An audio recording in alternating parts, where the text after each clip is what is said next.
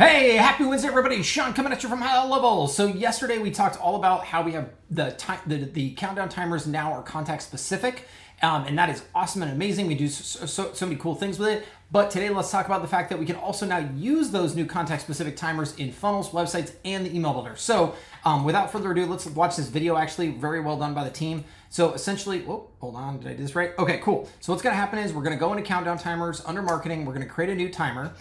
This is pretty easy. This is the way you would do it normally. Let's just say we use that template. We're gonna go in and we're gonna set this to a dynamic timer, which is what we talked about yesterday. See that right there? We're gonna set the when the timer ends, and then by default, it's set to be triggered when an email is sent. We're gonna name it up here at the top. We're gonna name it product, I think they product sales. Yeah, they name it product sales. Okay, so now boom, that's it. We've got our timer, that's fantastic. So let's go use it.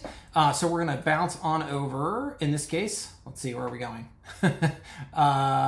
Let's see, I think this is, oh, okay, perfect. This is a funnel. So we're gonna hit add element, and then we're gonna go down to countdown timers. And then there's the product sales one we just created. So we're literally gonna just drag and drop it. And notice, by the way, they did such a great job here. You can tell it's dynamic because it's listed as dynamic. What's the other option? There's a fixed, right? Because maybe we have a fixed date that we don't care who you are, but if you arrive before the date, great. If not, that's cool too, versus a dynamic one that's contact specific. So we're gonna drag and drop this out on the funnel. And what that means is when I, Sean, come and land on this funnel, it's actually gonna know who I am, and it's gonna show me my timer relative to the actual countdown for me, versus somebody else is gonna see their specific countdown for them. So let's watch this, I think, in action.